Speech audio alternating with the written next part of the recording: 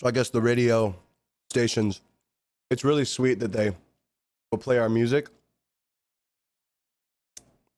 but I refuse to like be exploited or blackmailed by my own design.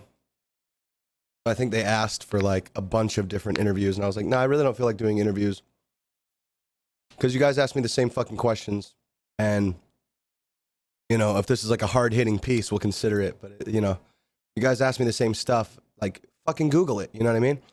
And they came back with, well, maybe we could just have like 50 of our colleagues together. We could do like a press conference. You'd probably enjoy that, right? And I was like, who would enjoy that?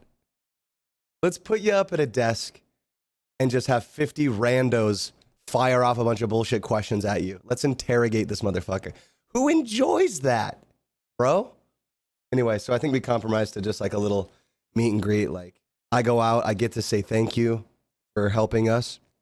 Maybe they say thank you back or fuck you, whatever. And I think that's a good compromise. It was just funny to me, like hearing like, they were like trying to set up a press conference. Like, bro, I don't know any artists that would enjoy doing that.